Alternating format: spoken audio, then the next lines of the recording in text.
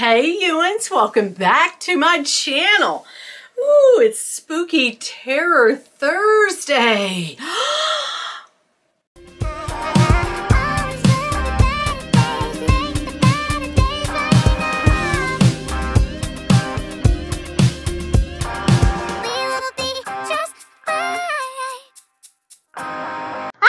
Okay, that's not scary.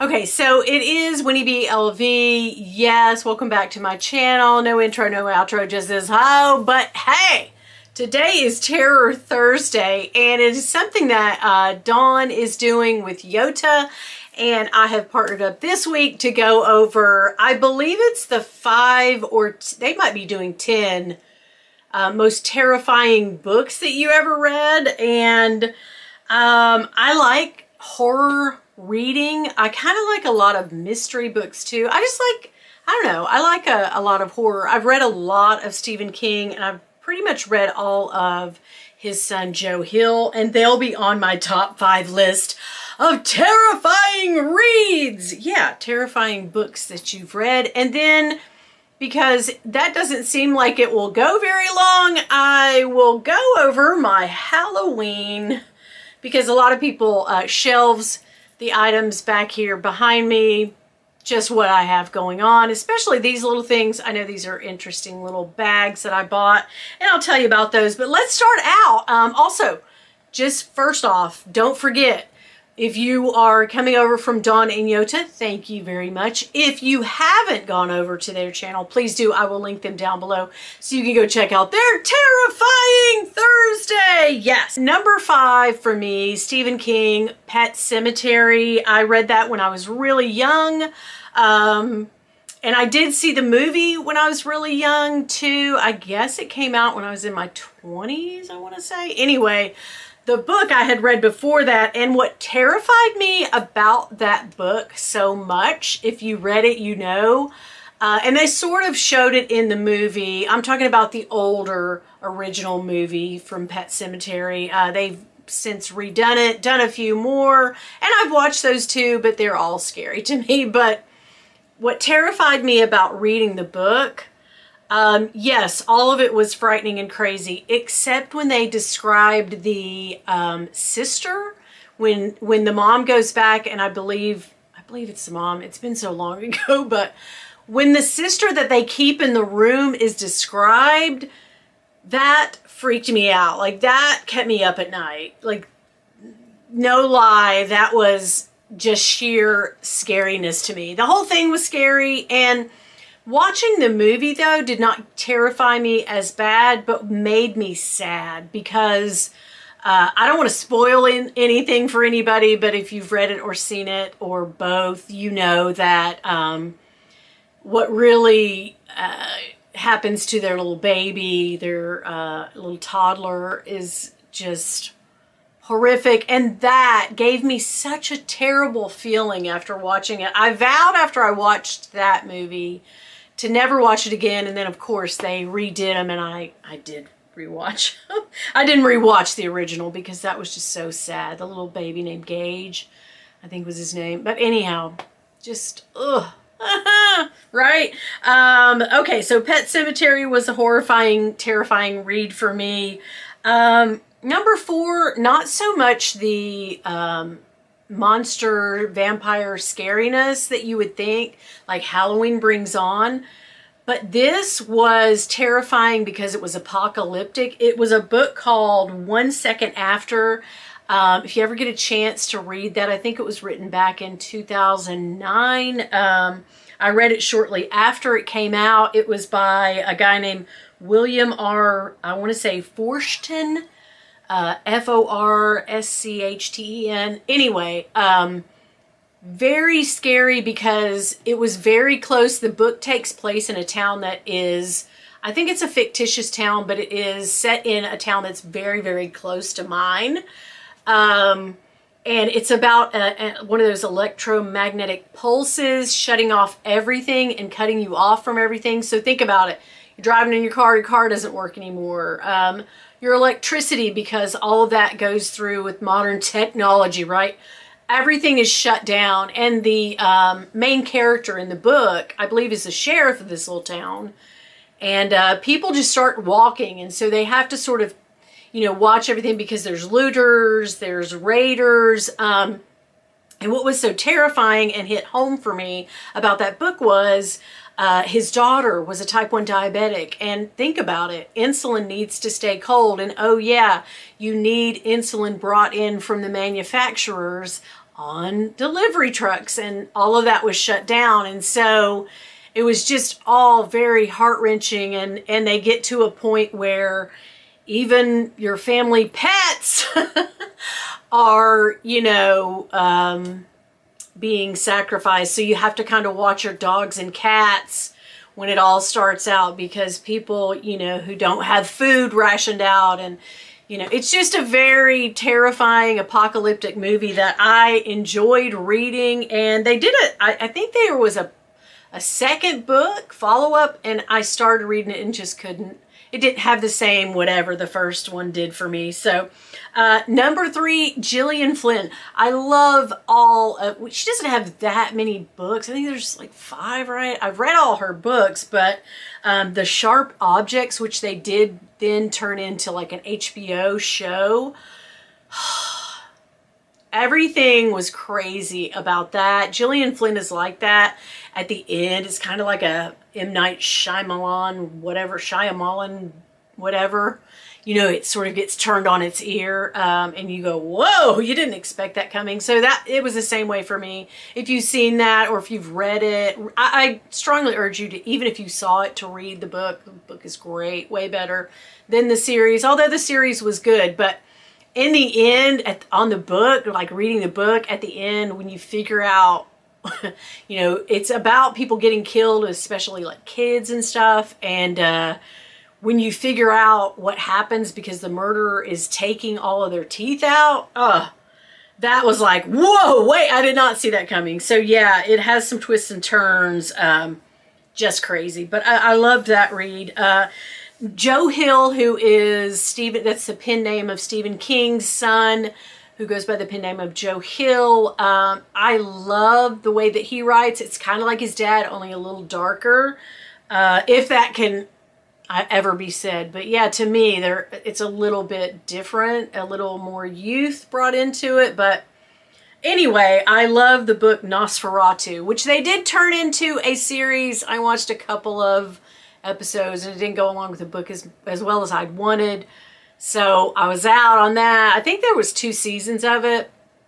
Anyway, that one freaked me out. Just the idea, because I love Christmas so much. And so the villain or the killer or the whatever in this movie, the bad person in this movie, the evil, is taking kids to Christmas Town, or Christmas Town. And so he uses Christmas to lure in these kids, which he then vampires them and sucks their soul out to become younger.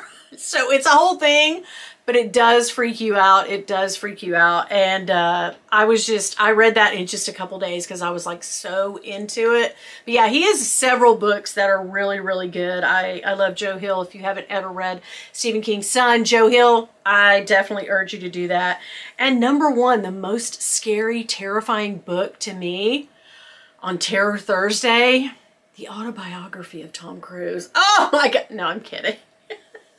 It would have to be, it's like a tie for me. It would have to be either Stephen King's It, or The Shining, or even The Stand. So anything that Stephen King does, but those are my top 3. And The Green Mile I loved, but for another reason. But yeah, those 3, like really, I can't choose between those 3, but horrifying in their own way. And you know Stephen King, he's gonna bring it. So anyway, that was fun going over my 5 top terrifying reads. Yeah, I don't read as much as I used to. I have done a few books on audio tape, or audio, or they don't call it tape, but you know, I do that on Audible. Sometimes I'll get a book and listen to it while I'm just sitting around. But yeah, I don't see as well, so it's kind of harder to read. I'm just lazy, I think. I'm just like, what's on TV? You know. But anyway, that was fun. So go over and see Yota and Dawn's channel, see what they find terrifying on this Terror Thursday. So people have asked me about my cubby holes. Y'all know that this is Coach from last year. These two things, Coach Halloween. This was Coach Outlet. They're all Coach Outlet, by the way. Coach Outlet Halloween. That is, I love the ghost because it kind of looks like it's always looking over at me like, girl, what are you talking about? But these are the cool things. So somebody sent me at one point, was it you, April? Somebody sent me, I can't think of who it was now. I'm so sorry. I've forgotten everything. On my IG, sent me these little, you know, they're Halloween buckets like McDonald's does, only shrunken down. Somebody has one of those 3D printers, and they're supposed to be toppers for your Stanley Cup. But the thing about it is they don't stay on well, and they sort of hit the bottom of your cup, so they don't stay on too well. But I thought whenever, because of the flood that we had in our house, we're not going to put up our Halloween tree as early as we had wanted because we need to get everything fixed down there. But anyhow, I thought this would be great on my Halloween tree, so I bought a few packs of them. So people have asked me, I got these on Etsy. I will link them if they're still available. But yeah, I just thought these were the cutest things, the little Halloween. And thank you to whoever turned me on to that. I appreciate it. I love it when you guys tell me about stuff. This, however, was a Jackie. So, Jack's Bag Attack. This is Harvey's, the seatbelt bags. And this one was Oogie Boogie, and I love Oogie Boogie. I actually have a popcorn bucket from Disney a long time ago that we got at Disney. For Halloween, we went to the Halloween party and we got a big, yeah. So I can't fit it in these shelves, but yeah, people ask me about what this is. It's just a little coin pouch or a little, you know, just grab and go, tiny bag thing. And then I have this one, which is around that pumpkin, but they're both Nightmare Before Christmas. Yeah, so Tim Burton, and I just adore these. I don't know that they probably have their Halloween stuff now at the Harvey site. So it would be good if you went on there. I should have gone and checked before I started this video. It's called preparation. Get into it, girl. But anyhow, yeah, these are that. This is from Target. Just an old-fashioned blow mold. I bought it this year. It lights up. And it does go on a timer, so that's kind of cool. This I got at TJ Maxx a few years ago. I just thought it was cute. And that's this is Rose Forever. That down there, I don't know if you could see it as a Rose Forever ceramic bouquet. But then this little really cute bag that I don't want to not display this that Eva sent me. I just love it. I can't remember the designer of this, the lady, the artist. And then we never, ever can not put this Kira bag from Tory Burch out because people would start to wonder, oh, did you sell it? Did you get rid of it? No. So that's everything described. Whatever that's behind me that I can link, I will link. People are asking me about Coach Halloween. I went back on my history to see when I bought these things last year, and it was October 2nd. So if you go on the Coach outlet right now, you can put your text or whatever in there and say, you know, you want to be alerted to the Halloween stuff when it comes out, because it does go quickly and then you're stuck if you don't buy everything you want. I suggest buying everything you want, because even if you don't like it, you can sell it for a little more later, because people really clamored over these buckets last year. And really the only thing you can do is just use them as decoration. They're supposed to be bags, but they're not really. Now this thing is a bag. It's totally cute. But anyway, there we go. That is it. Thank you guys for coming by for Terror Thursday.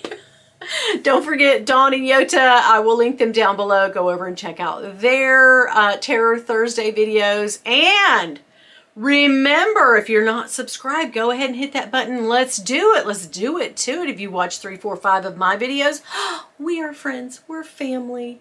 Yeah, so go ahead and hit it. And also comment down below on your favorite terrifying reads, whatever books that you love and just scared the bejesus out of you, okay?